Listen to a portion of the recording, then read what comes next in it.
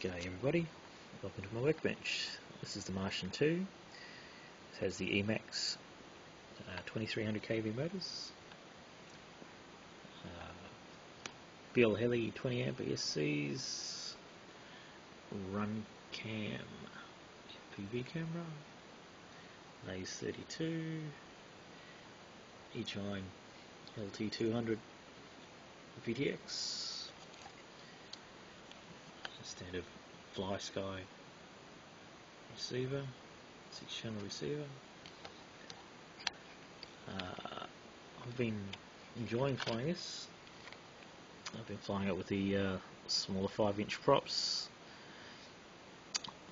trying to get my skills up. The tris and the quads, they handle really nice. Not as much speed as the twins, and they drain a lot more power as well. So I'm trying to get my skills up with the twin props, a little bit harder to fly, and I'm hoping to get away with a lighter battery pack because they don't draw as much power as the tris or 4-blade props.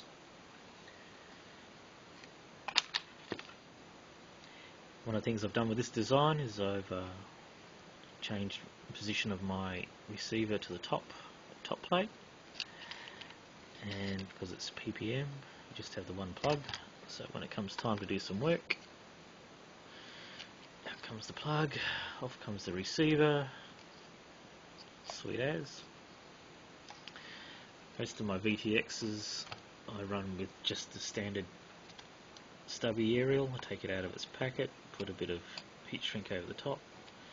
I find the vision over 200 meters is really good. I get to go behind some big trees you've seen in my videos. It does break up a little bit, but doesn't worry me. I have a ferrite ring. Run as many loops as I can with a tiny piece of wire.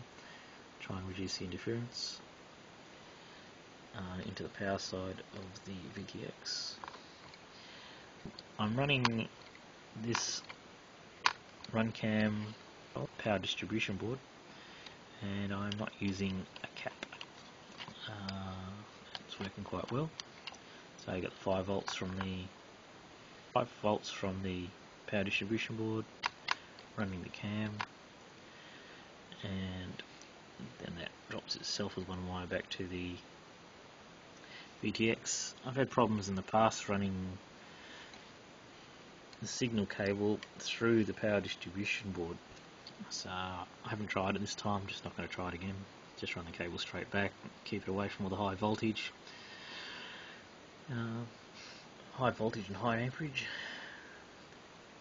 One of the things I plan on doing is dropping the top plate down.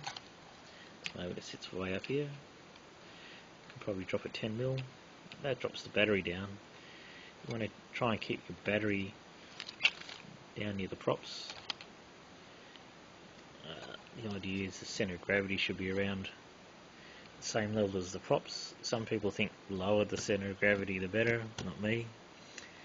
You hang your battery underneath the props, and then when you go to turn, the battery wants to swing out and make you take wider corners. The lower centre of gravity idea comes from cars. They keep trying to lower the weight down to closer to the ground. With quadcopters, you don't need to go down below the axle height, down below where the props are.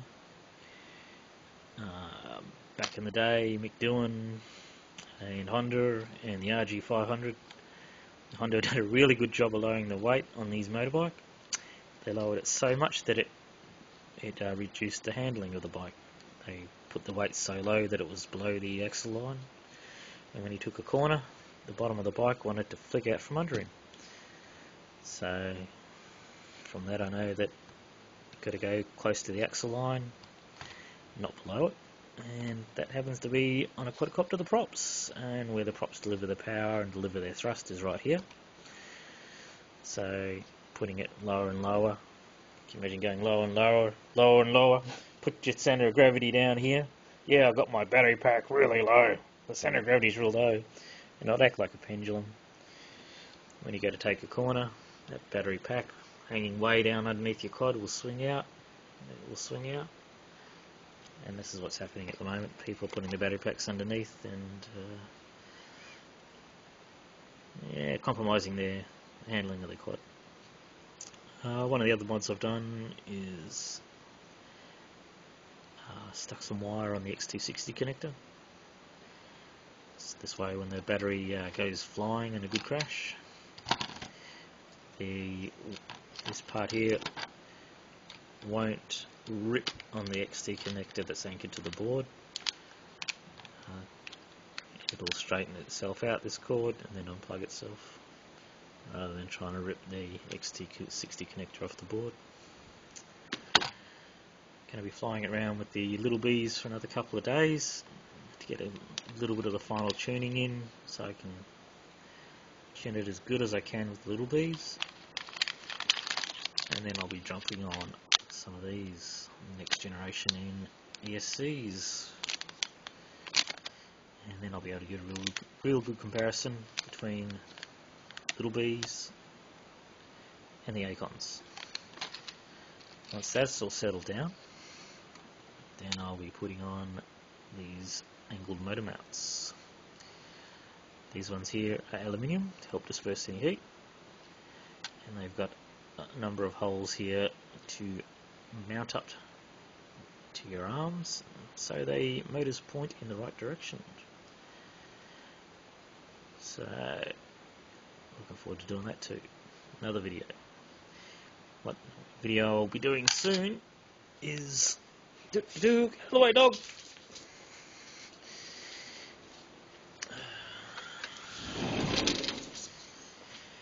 Is this? I've actually done a little bit tonight on this. What I've been doing out here is during the day testing out different cameras.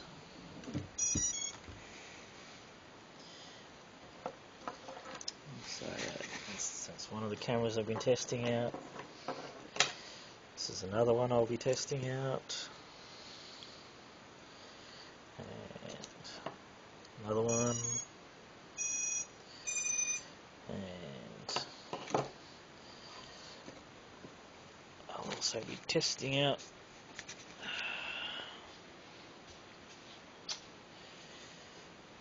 this little puppy here, the run cam, and got a Fox ear here too as well to test out. Been doing a bit of recording on this of the adjustments for this run cam. I was quite surprised to find out that it comes preset to work with a CRT monitor, cathode ray tube, something that hasn't been made in over 30 years. I was really surprised to find out that it's paired up for a cathode ray tube. Catch ya.